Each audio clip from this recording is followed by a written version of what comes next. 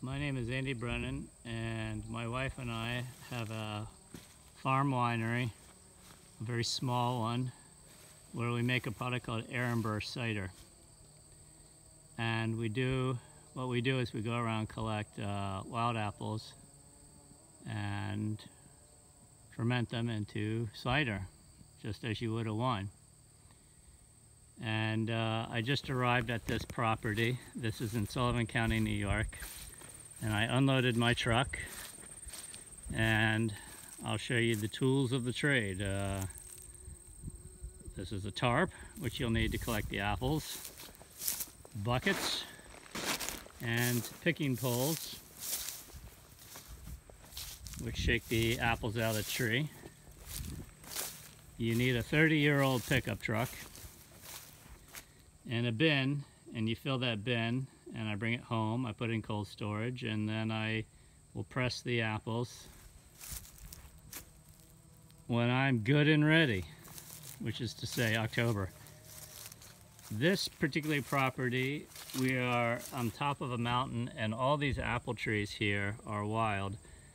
And the history of this property is, you'll see, again, we're high up in the mountain, but down there in the valley are dairy farms and farmhouses with a few apple trees around them. And long ago, all these hilltops were grazing for those cows that would come down every night to be milked, or they're just coming for some candy, which is to say apples or corn or some sort of treat. But they would spend their days up in these hills, and they'd be pooping out the seeds from the apples they ate.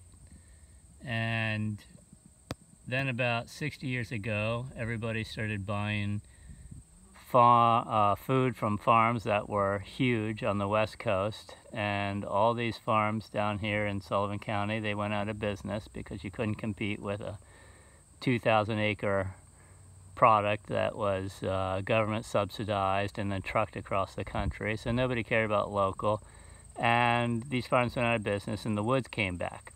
But amongst the woods, let's back it up here, amongst the woods were apple trees. So when this property owner got here, he started clearing the hilltop a little bit for his house, which is there. And he discovered these apple trees, and he decided not to cut them down.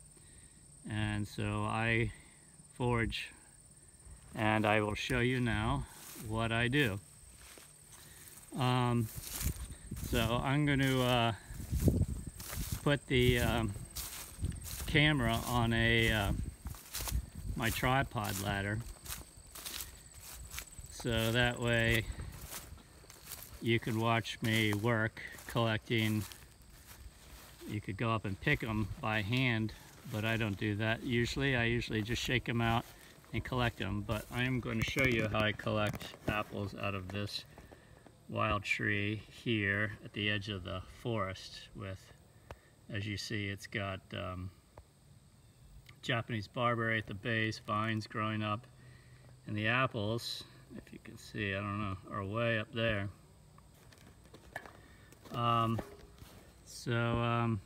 Again, I'm gonna put the camera down, and you probably won't be able to hear me, so I won't talk much.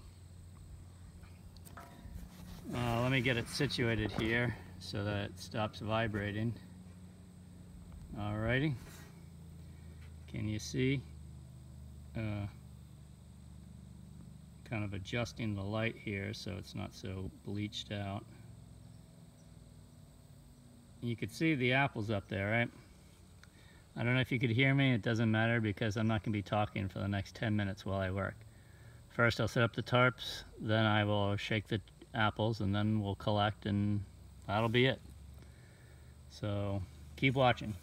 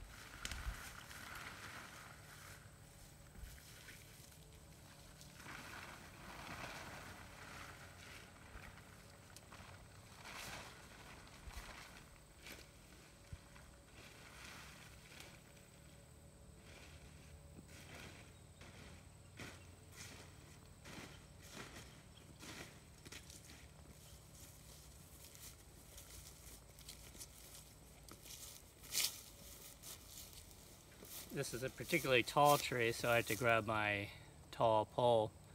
But you'll see I'm going to grab another tarp, and it's very necessary to collect the apples in a tarp before letting them hit the ground, because under there is about Japanese barberry that's about 4 feet high. Japanese barberry is horrible, a lot of little thorns.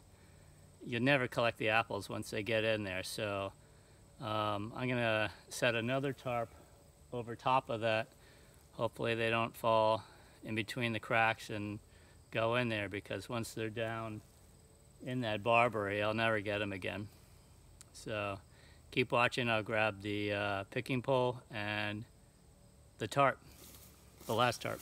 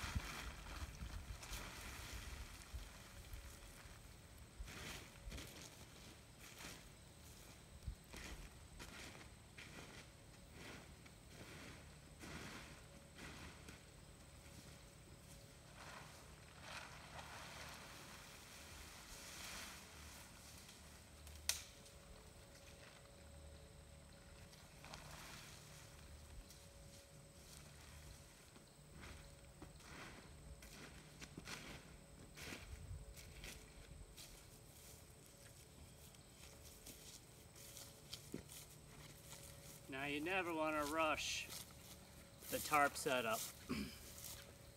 Every minute you spend getting the tarps right, you save 5 minutes collecting the apples. So tarps are important. Luckily we have a calm day and not a windy day to blow the tarps around. And here I'm setting up one of my longer picking poles, which reaches, with my reach, about 30 feet high. And as you'll see at the end, I got a little hook. Can you see? Coming at you.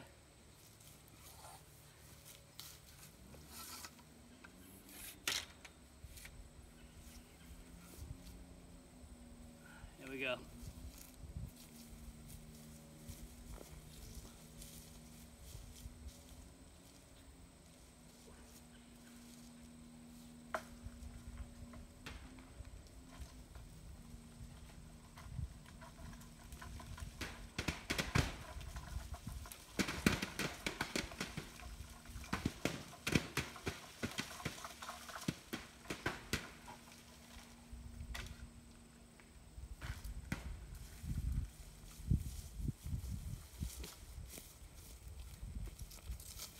Now I see where most of the apples want to fall, so I'm going to adjust the tarps a little.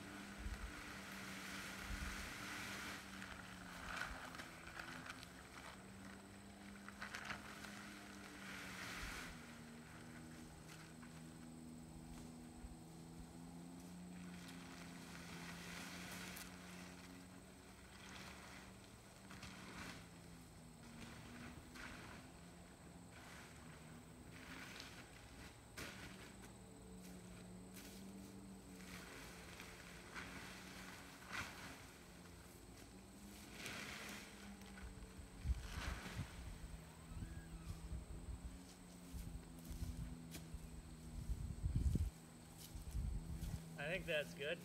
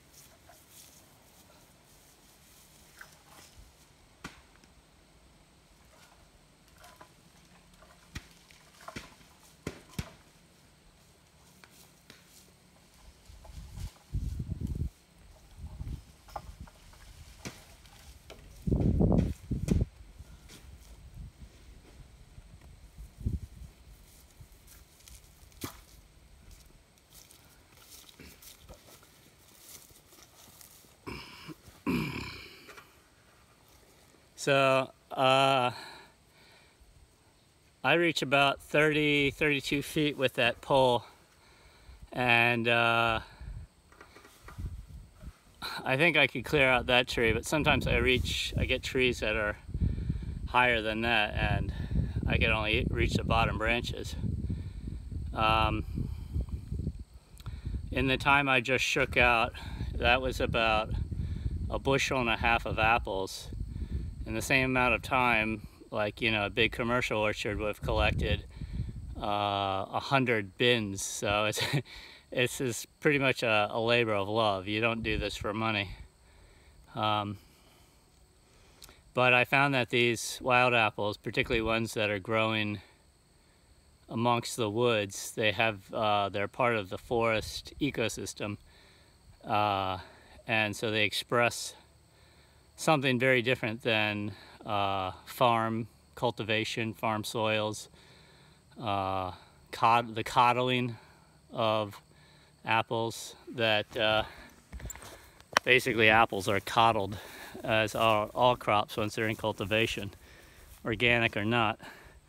And I want apples growing in this environment, as these, you can see, apples do grow in this environment. And to me, they express what it means to truly grow in these soils. So that's kind of the definition of terroir.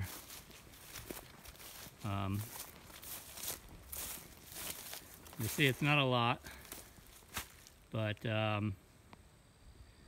if you want to watch again, what I'll do is I'll go back and I'll put the camera down and take about 5 minutes to go through and collect the apples, and we'll count how much we got. So we're going back to the ladder here, where I'm going to set you down.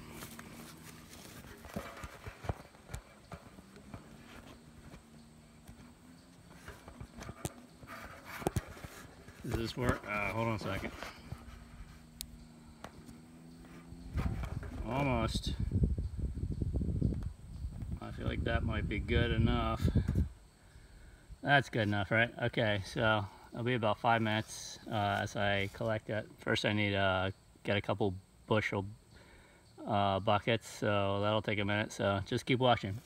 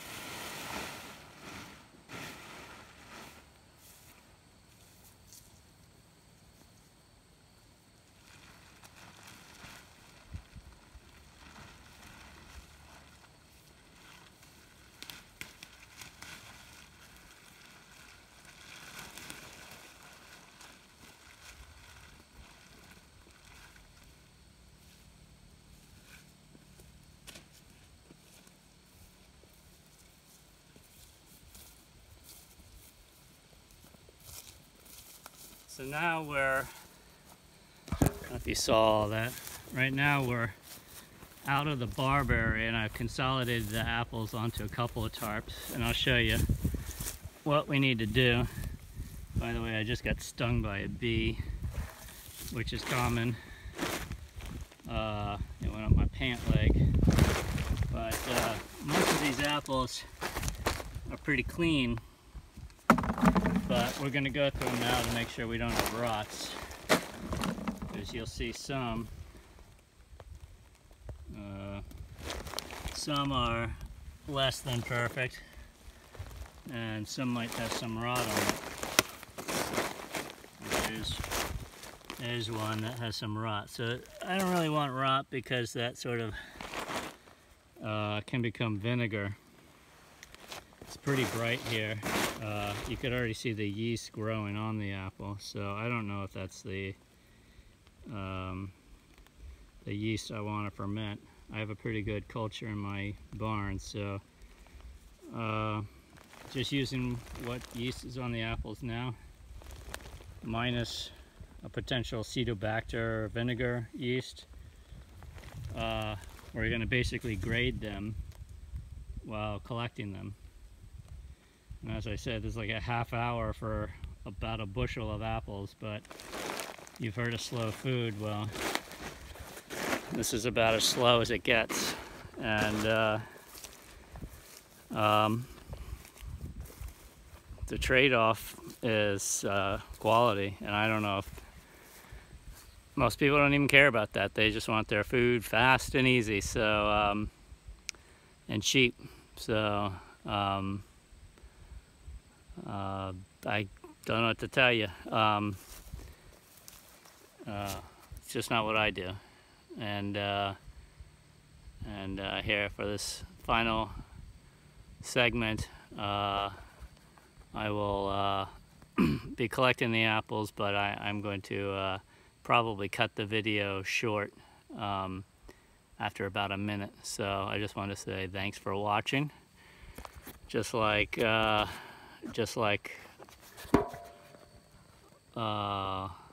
slow food, if you are watching this video through the whole way through, you're obviously a different kind of patient, and I like to think there's a reward for those types of people. But yeah, like I said, this is a fairly uncommon way to get your food, get your cider. Used to not be uncommon. Sadly, it's yeah, it's all but disappeared, but making somewhat of a comeback, at least in the cider world. And I'm not the only one. There's other people foraging out there now, and I think it's a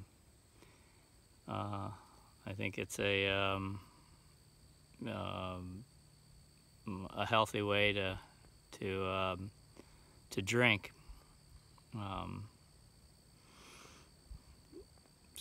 Philosophical question. I don't know if you really want me spending the next hour talking about, but certainly it's certainly this seems to be the extreme end of one form of cultivation. And whether or not you believe in heavy sprays and gene manipulation and the economy of scale and industrial distribution and all that, that's one extreme. This is the other extreme, and chances are everybody falls somewhere in that scale. So anyway, yeah, I'm going to set the camera down, and again, you will watch me just basically collect the apples and grade them into buckets, and that'll be it. So thanks for watching.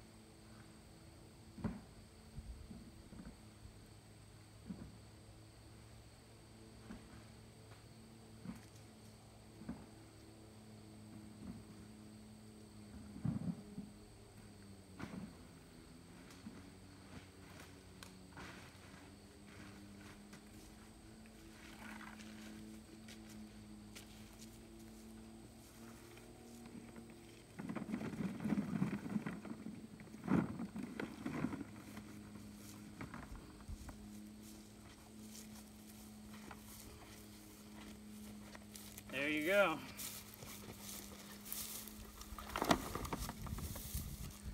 It's a bushel and a half of apples the hard way. But as you said, you could do things the easy way or you could do things the fun way.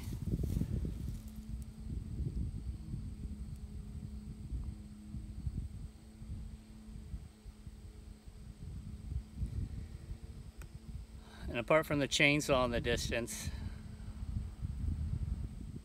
it's pretty quiet and peaceful here. And I like that. And I like the company of these trees. You always leave a little bit at the top. See if I could zoom in there. Hard to see, but always leave about 5–10% in the tree for the deer, because that's how the apple trees got here in the first place. An animal ate it, spread the seed, and hopefully somewhere in there another apple will be born. That's how nature intended it. Signing off. Bye-bye.